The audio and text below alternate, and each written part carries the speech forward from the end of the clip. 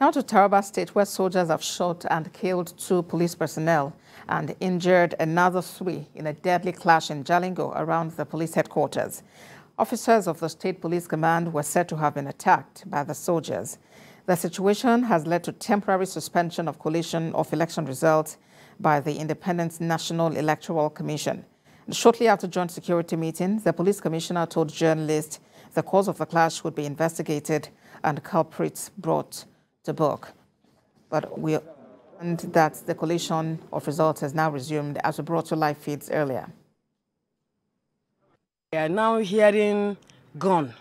As we are hearing gun, papa for that site too. As I just stood up, I just go inside the shop.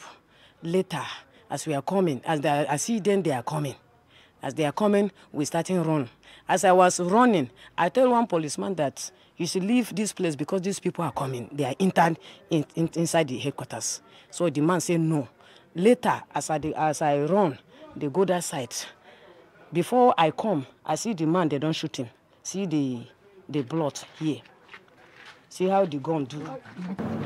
This incident is a dent in the synergy and mutual trust both the army and the police in Taraba State have enjoyed, while assuring the citizens of Taraba State to go about their daily activities.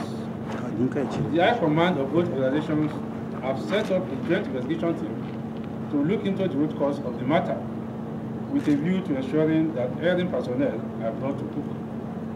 All efforts are in place to support ongoing electoral process and to see to successful completion.